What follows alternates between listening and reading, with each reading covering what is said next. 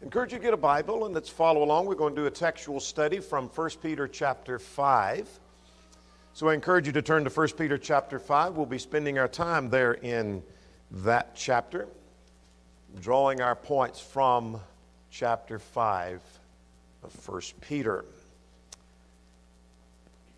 Base our study on a phrase found in verse 1, so let's see what verse 1 says. The elders who are among you I exhort, who am a fellow elder and witness of the sufferings of Christ, and also a partaker of the glory that will be revealed. Peter is writing to brethren, exhorting them to live holy, which is what the book is about. The whole book is about living holy, even as he is holy. We saw that in chapter 1, verses 15 and 16. But in this chapter, he is exhorting to greater holiness, but he starts on the note of addressing elders, though there are things in this verse that doesn't apply only to elders. But he identifies himself as a fellow elder, as a witness of the suffering, but he also identifies himself, this is Peter saying, that he was a partaker of the glory that will be revealed. Talking about the hope of heaven. How do you know that? Well, I know that because this is the glory that will be revealed. Not the glory that has already been revealed in the sense that he's experiencing the glory of salvation, the forgiveness of sins, and the glory of a fellowship with God. But he is a partaker of the glory that will be revealed. Do you consider yourself a partaker of the glory? The New Revised Standard Version translates that one who shares in the glory to be revealed. In other words, if you have the hope of eternal life and I have the hope of eternal life, then we share in the hope of eternal life. And so Peter pictures himself as a partaker of that hope of eternal life.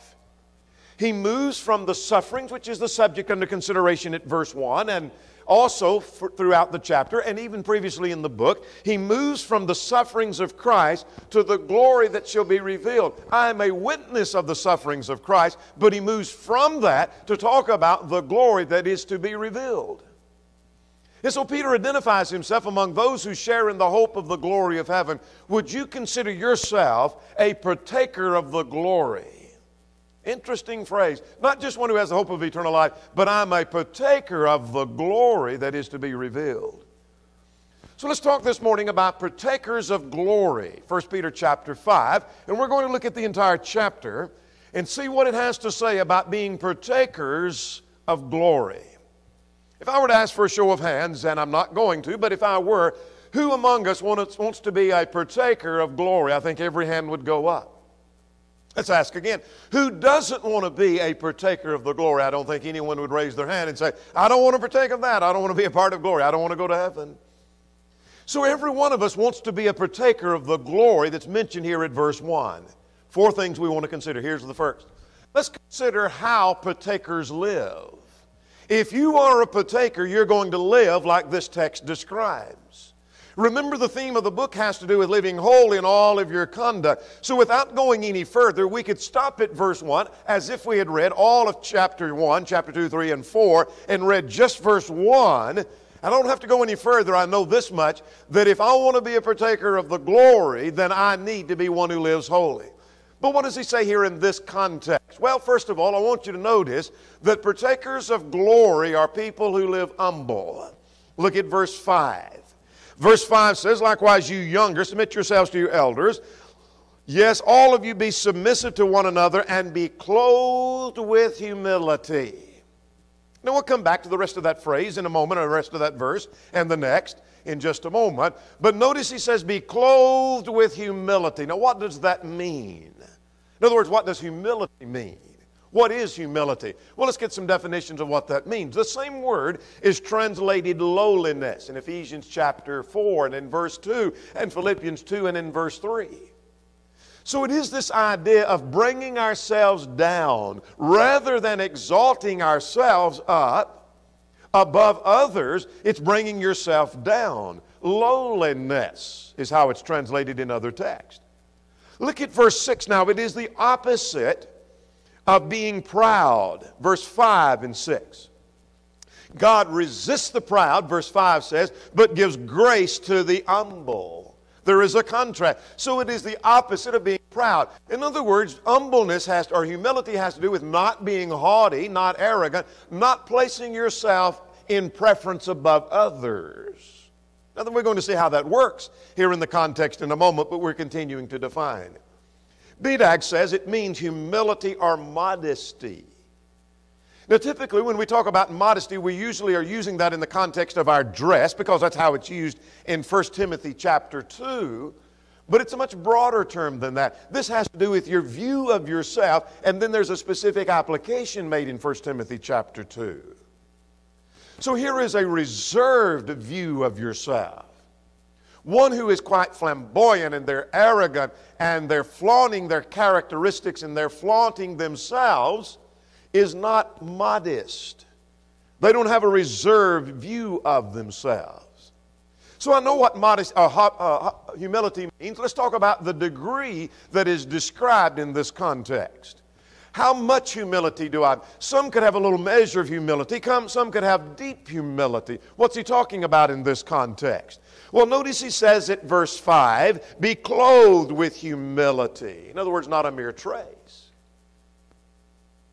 There are some people that you might could describe, well, I've seen some traces of humility. I've seen some evidence at times they're humble, but I don't know that I would describe them as being clothed with humility. In other words, they're completely enwrapped and enclosed in that and surrounded by humility. The text says the degree to which we're to have is being clothed with humility. Now that word clothed means the idea of tying on. Lowenditis says, their lexicographer, that says it means to dress. That word clothe means to dress oneself with the implication of clothing which is tied on. Now that's interesting. It's not just a garment that's thrown on that may easily be taken off, but this is a garment that is tied on. And Peter may be reflecting on something he had seen the Lord do. Do you remember in John 13 when Jesus washed the disciples' feet? Remember that occasion? He got up and girded himself and tied on an apron, which means he tied on a symbol of humility. He's going to serve. And we'll see about service at verse 5 here in just a moment. But it's the idea of tying on. It's also tied on in the sense that you're not going to lose it. He's going to keep it on. Imagine if you're going to be running, or if you're going to be out in the wind and you put on a garment that you don't want to be blown off or to easily be snatched off of you. You may tie it on, or you fasten it so that it stays on. Here is humility that you tie on. You intend to keep it on. It's not a trace that you're merely reflecting for the occasion, but you're not really humble. The degree is we're to be clothed with humility. But here's another question. How do we show humility?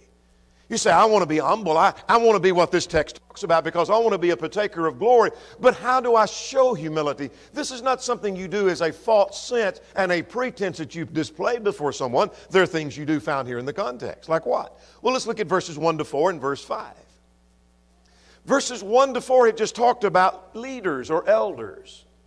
Then verse 5 talks about our relationship to them. That's part of the humility. So let's see verses 1 to 4. What did he say about elders? Elders in the sense of 1 Timothy 3, who are appointed to lead.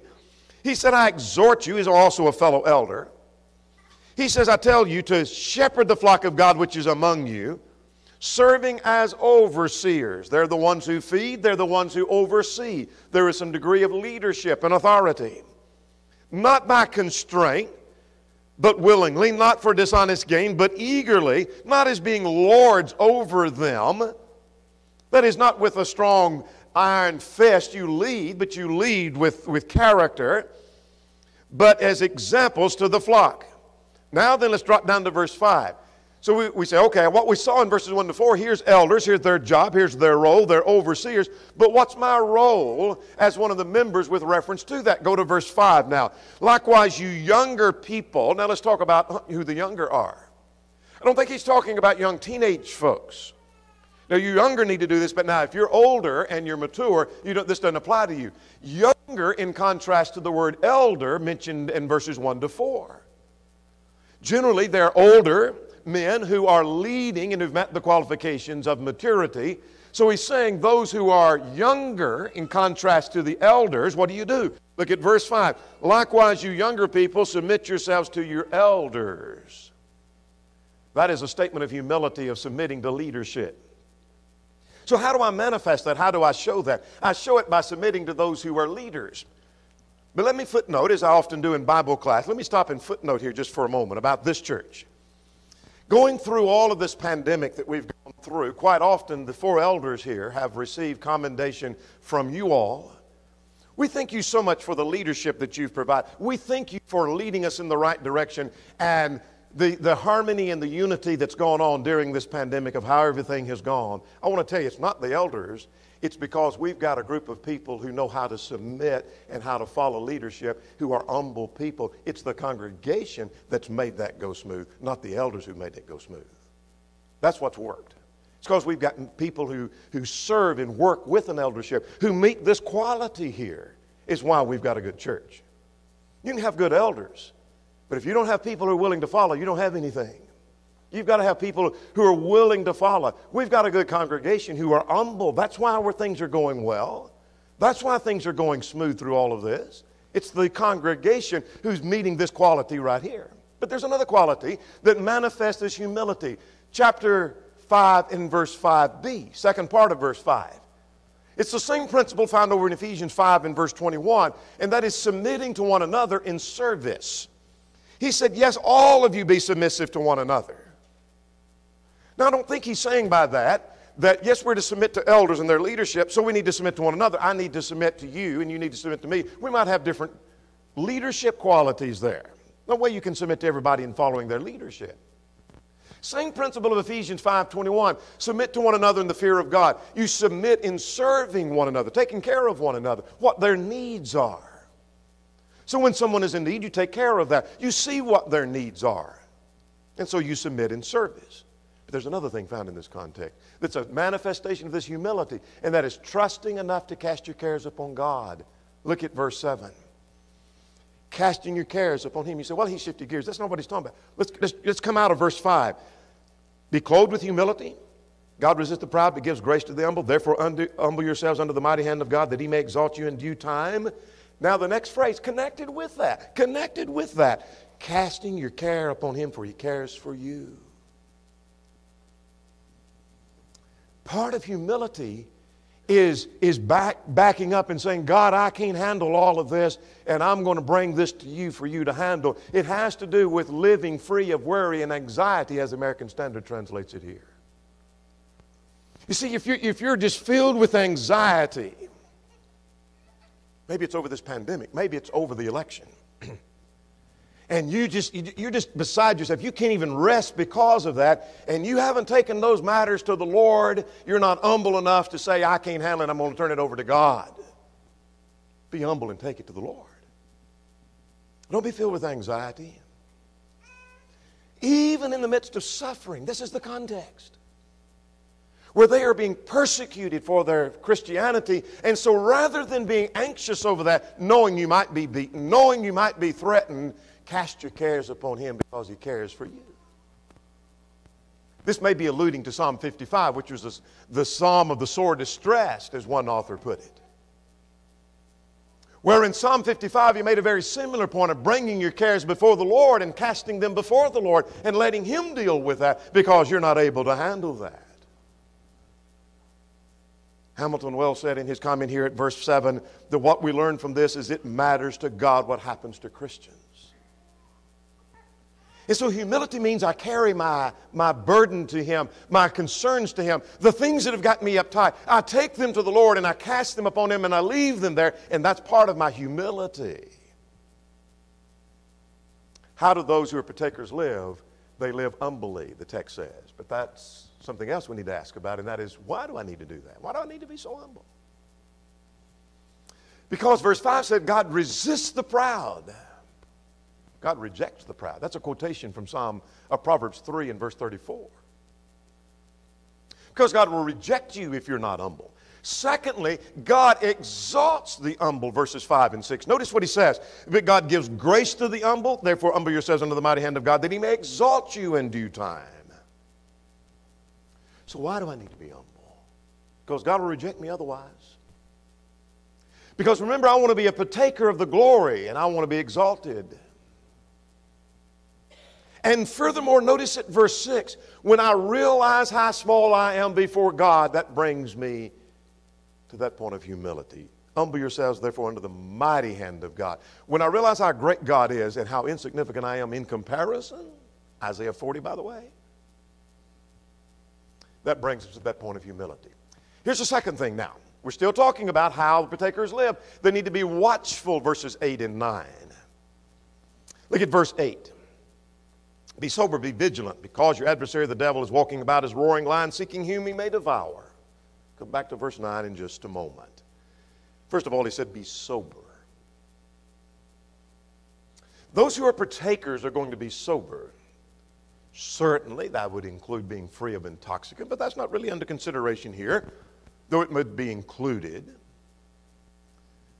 The footnote in the New King James says to be self-controlled.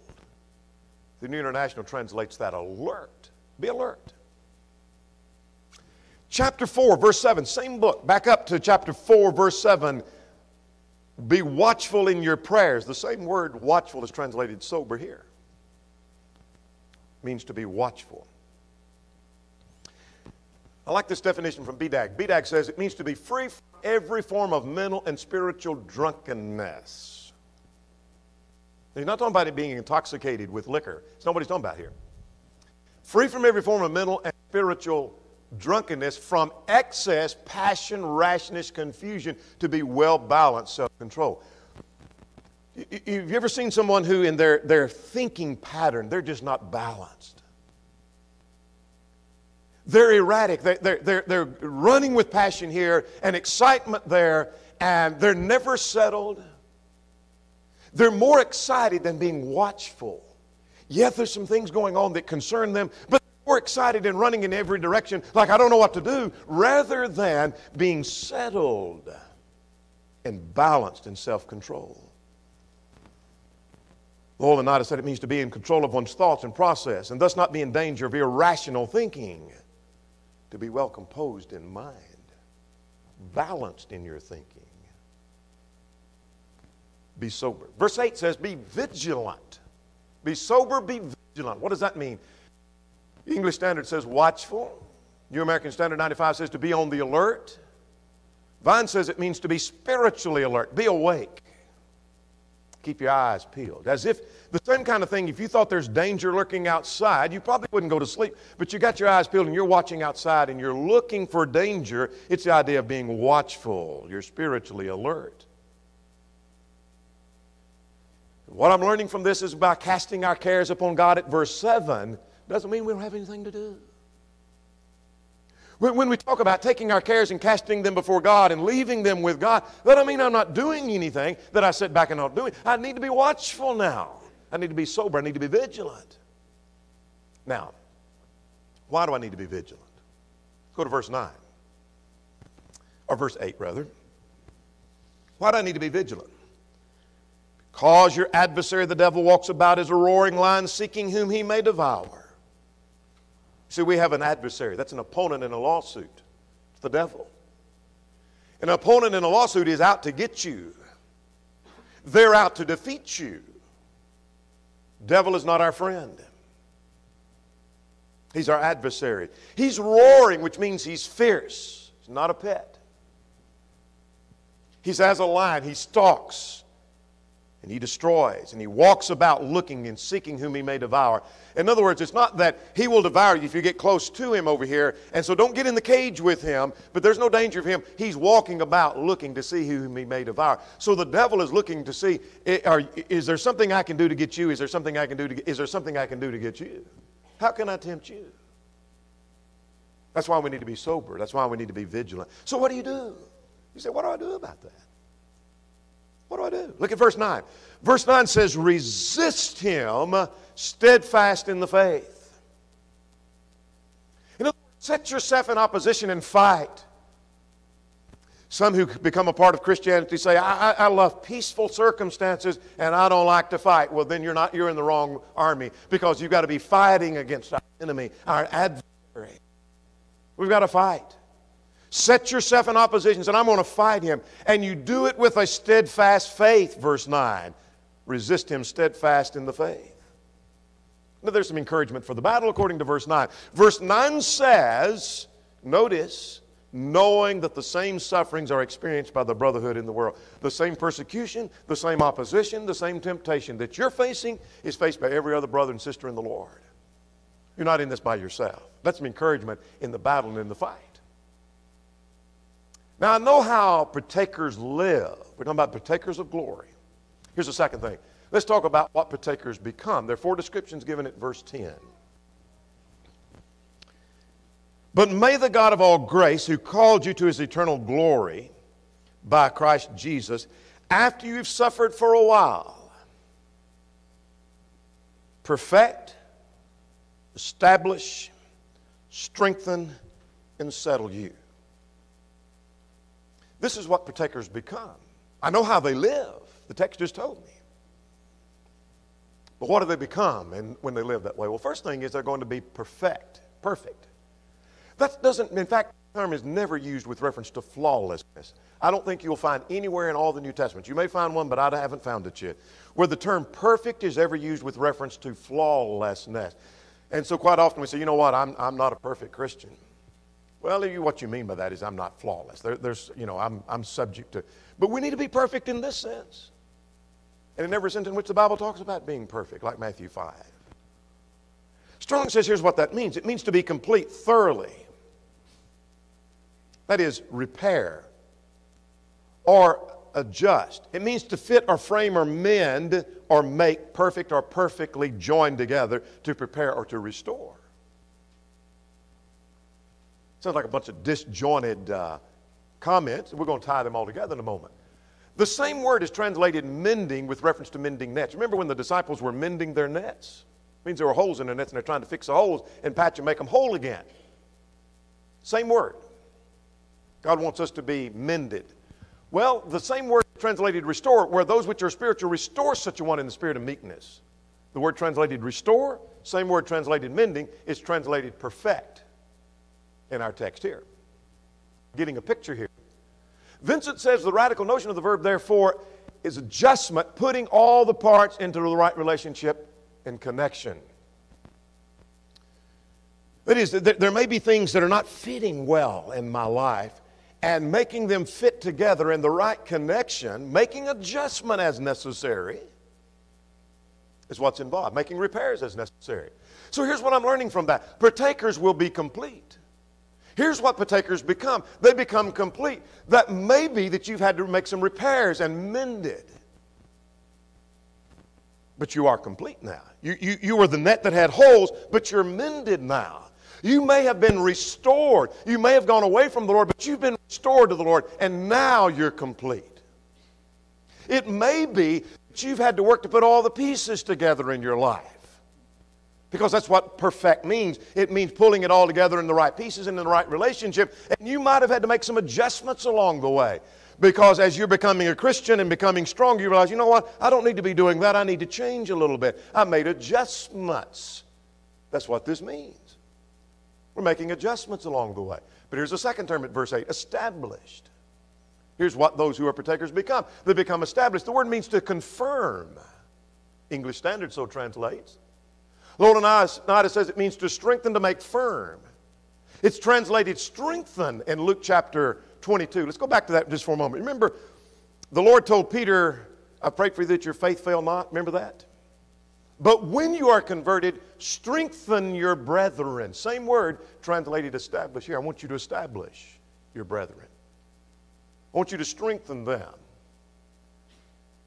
One author says to give you firmness is how he translated that, or they translated it. May be expressed negatively in some languages as will cause you not to change in your faith.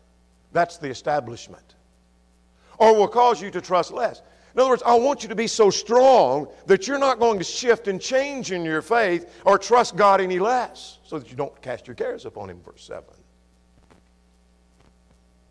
So here's what partakers will be. Partakers, here's what they become. They're going to be firm and they're going to be unmovable. That's why you're a partaker of glory, verse 1. Here's something else. Strengthen, verse 10. Here's the third of the four. What does that mean? Lowell Nada says it means to make more able to strengthen making persons more able to engage in or undergo certain experiences. Now get that picture. You say all these sound like the same thing, perfect and established and strengthened, but each one has a little different connotation. The idea of strengthened, Lowell Nida says, means to make able to engage in and undergo certain experiences. It denotes the idea of God giving them strength to bear all the sufferings without wavering in their faith. So here's what that means. Partakers have the strength to endure whatever challenges come to their faith.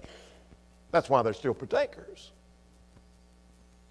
So you say, I want to be a partaker. Well, I know how I'm supposed to live, but what am I going to become if I'm a partaker? If you're a true partaker of glory, you're going to reach the point you're strengthened so you can handle whatever comes your way. Whatever battle comes, whatever winds blow, whatever challenge comes up, your faith will withstand that.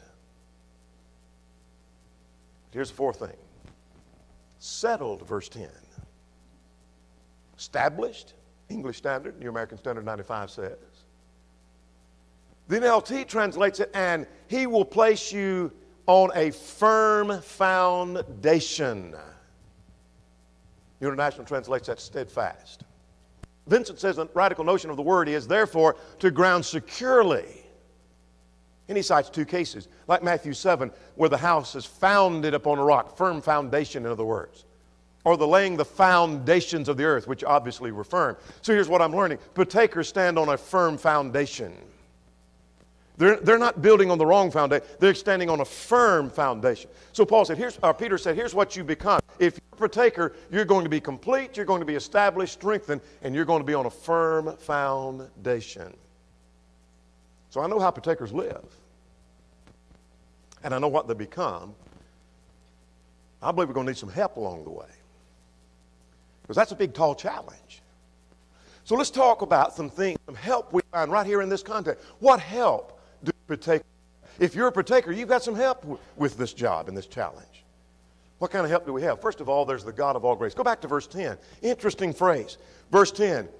But may the God of all grace. He's not just the God, but he's the God of grace. But not just the God of grace, he's the God of all grace. Now, how does God help us in this as per the context? Well, verse 10 says, he called us to eternal glory. He's inviting us to eternal life, which means he wants us to be saved. He is not a God who is a gotcha God. I'm looking to see if I can catch you, and if I can catch you in a wrong, then I've got you so you don't go to heaven, and I'm out to zap you if I can find you doing something wrong. But he's wanting you to come to eternal life. He wants you to be saved. He's on our side.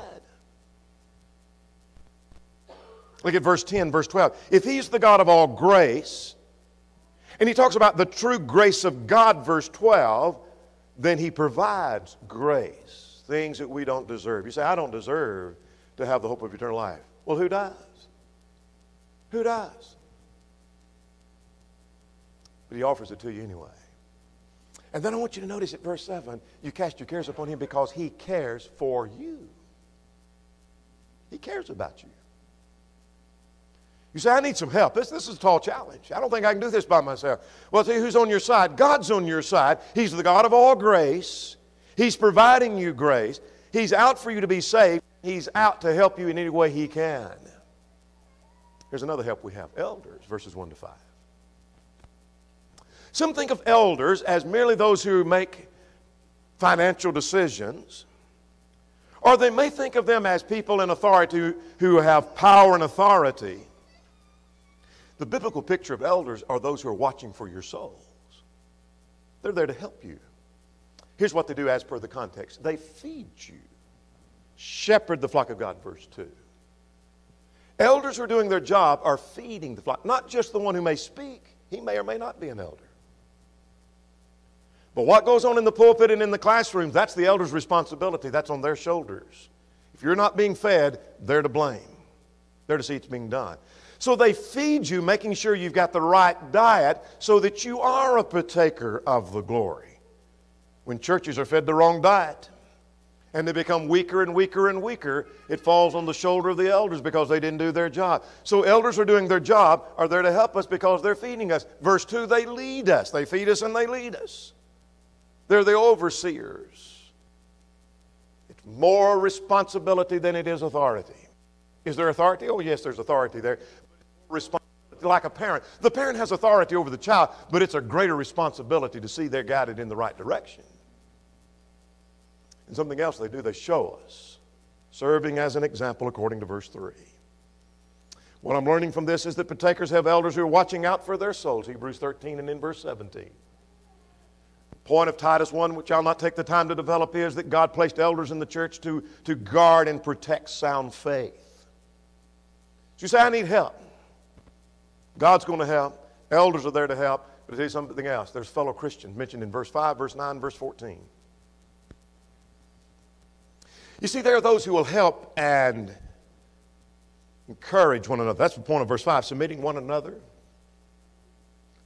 Be submissive to one another and be clothed with humility. We serve one another. Verse 9, we're all going through the same thing. We've already talked about that. Verse 14, greet one another with a kiss of love. They're fellow Christians who show their love to one another. Don't just have love, but they let it be known. They display it and they show it. Now you think about what that means. When there's the God of all grace, there's elders, there's fellow Christians, and then you add to that at verse 12, the revealed word of God that encourages. Look at verse 12. He said, I have written to you briefly. That's the revealed scripture. That's the writings. That's what you hold. I've written to you briefly. What did you do in this writing? Exhorting and testifying that this is the true grace in which you stand.